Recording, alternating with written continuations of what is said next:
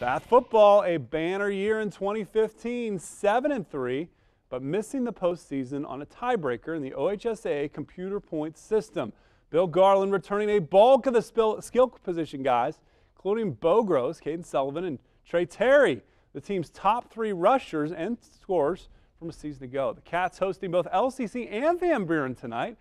All the teams with their final tune-ups of the year over at the Bathtub. And another nice crowd on hand. It's Ryan Kalb for the Wildcats taking the pass for a first down. Still early in the scrimmage, Trey Terry runs it in for a touchdown. Bath looking at midseason form. How about Braxton Fazzoni taking the ball from, I think that's Riley Adolph, heaving it up. 40-yard pickup for Van Buren. Then Khalil Fazzoni runs it in for a touchdown, stretching across. How about the LCC quarterback?